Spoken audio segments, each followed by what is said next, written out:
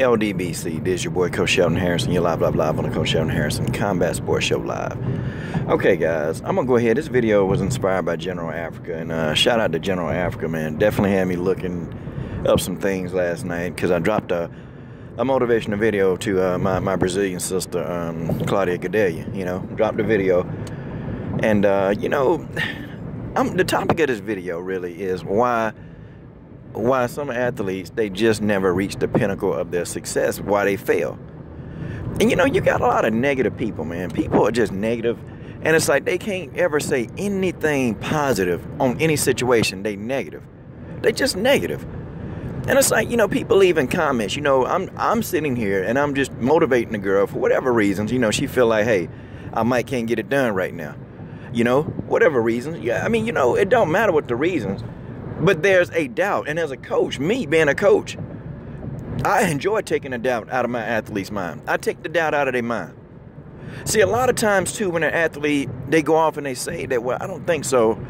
You know, a lot of times, it's a quick fix. And a quick fix is more of, you know, the people around her who they have a vested interest. You know, they need to instill that sense of, you know what, you can go do anything. Because as an athlete, so many things can go wrong. When you're an athlete, so many things go wrong.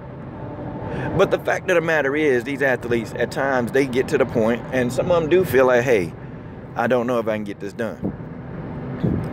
And there are a lot of athletes like that, man. It's a lot of athletes like that they haven't reached the pinnacle of their career. Some athletes, they don't need outside forces. They don't need any forces because they're already self-motivated. Like, they already do what they need to do. But some athletes, you know that they got the talent. You know. But it just needs, like, that outside voice to just help bring it out of them. Whether it be a friend or a coach or a family member, they just need just a little bit of outside motivation. And you got negative people. And see, these people that, you know, they always got something negative. They can't say anything right. You know, and I just be deleting their content because they so stupid. They so stupid. You know, they always got something to say negative.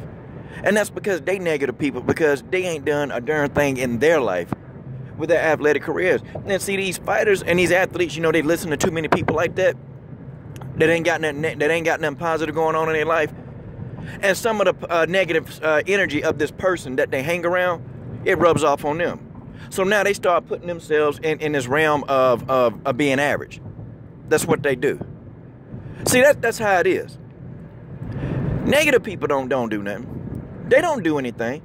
The only thing they do is they sit back and they hate on the success of others. That's what they do. They can't say anything positive.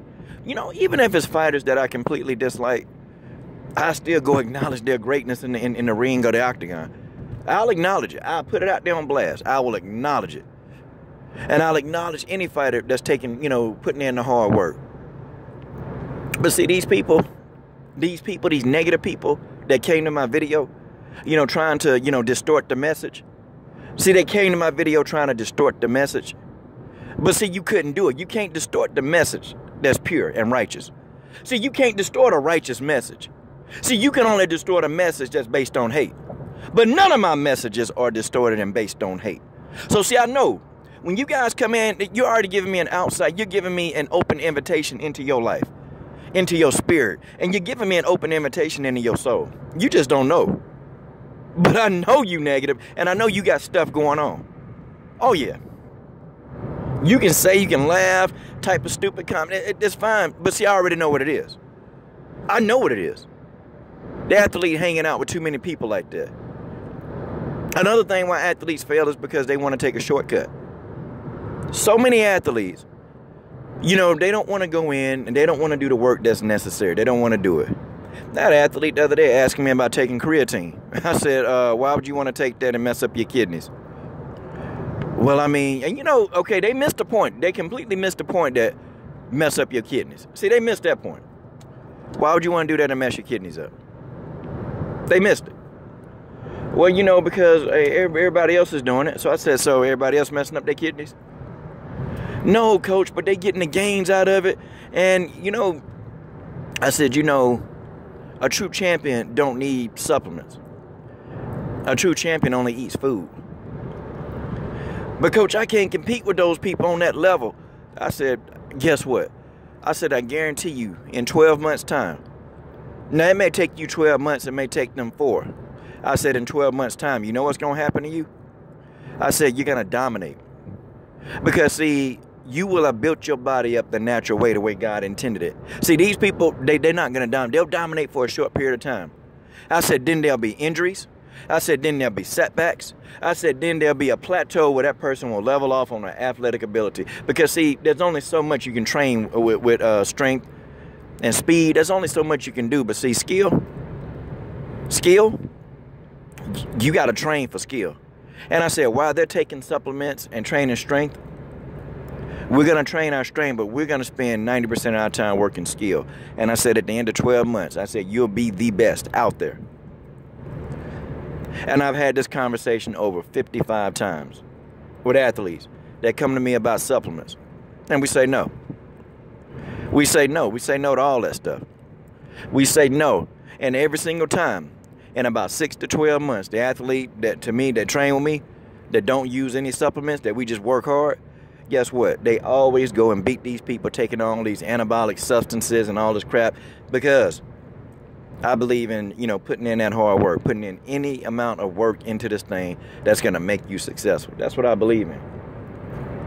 Some people don't believe in that. But a lot of athletes are not willing to go in there and do what it takes. They're not willing to go in there, 6, 7 hours a day, 7 days a week. They don't want to do that. They want to sit there. They want an easy way out. They want to do X, Y, and Z, but they don't want to work. And that's just how it is. Then I tell parents, that bring their kids, and I'm like, the kid got talent, but they're lazy. And I can't deal with lazy kids. See, there's one thing, you can deal with somebody who got, issues. I can deal with an athlete with issues, and they'll work hard. I can deal with them because I already know that the issues come from something in the house. Usually with the girls, it's an issue with the daddy. Usually with the boys, it's that issue of them feeling abandoned, that nobody don't care about them, that don't love them, like no one loves them. That's how, see, usually it's one of those issues. And see, when I understand what their issue is, I can attack their mind, and then eventually what the body does, the body follows. So I already know. So you got to put it in on that level. And another thing, why people are mediocre, why athletes never reach the pinnacle, is because they have the wrong coaches, the wrong people in their corner, the wrong coaches, the wrong people trying to teach them. There's one thing, you can work hard, you can have the right attitude, but then if you don't have a person that's knowledgeable, I'm talking about somebody there that's knowledgeable, who's going to take the time if it's something they don't know. Because look, coaches don't know everything. All coaches don't know everything, and if all coaches knew everything, then all coaches would be successful. But if you don't have a coach that's willing to go take the time to research things that he or she don't know, I'm talking about research. Because in your area where you live at, you may not be, you might not have access to different knowledgeable coaches. There might be a handful. I know if it's something that I don't know, I research. I research until I find out everything that there is to know about the situation. And then I go and do it. Like, when I was coaching a couple of distance runners. I didn't know anything about the 800 meters. But guess what I did? Because, my background in track and field was heavily, I did the throws, shot put, discus, hammer, javelin. Those are my specialties. And here I am, I'm learning how to, coach the 800 meters. But I did it. And I was successful. I researched, man. I researched until my ears went blue to make them athletes successful. But see, that's what proper coaches are going to do. That's what they're going to do. Real coaches will do these. But certain coaches that don't care, that ain't trying to get the best out of them athletes, they ain't going to research. They ain't going to try to prepare. They ain't going to study. They ain't going to do anything. They just going to sit back, shout instructions, and then that's it. And the athletes still don't progress because they're not researching technique. I see it around here in this area. I see athletes for 2 and 3 years. They don't progress. They don't do nothing. Their athletic performances still are not, they're not even above average. And it's crazy. And then when they got to graduate that last year, then they want to come to me and my buddy. Now they want to come to us. They've been watching us have athletes go in there and just dominate, okay? Been watching us for years. And then but you know why? But you know why they do that? Because here too, we have our share of haters. Oh, we got our share of them. And boy, they be on and popping. Don't go over there to them two. Nuh-uh, don't go to them two. Don't go to them two, because if you go to them two, they're going to have you doing this, and you're going to be out all time of night, and, you know, you ain't going to be prepared. You know, see, people telling these people all kind of things, and of course people so dumb they believe it, because all they see is that we work hard, and they don't want their kids getting chastised. You know, they don't want them kids being held accountable. So, me and my buddy, a lot of times for years, they'll look at us, see us working out, see us, you know, doing all kind of stuff with all these kids, and then next thing you know, these kids are just completely blowing their children out the water. But then they want to come to us the last year, because ain't nobody offer them no scholarships. Ain't nobody knocking at their door. But see, they've had the wrong coaches. And the right coaches, they're gonna see things that you can't see. But guys, I'm gonna go ahead and cut this video off short here, okay? Stop listening to haters, okay? Get the right coaches in your corner.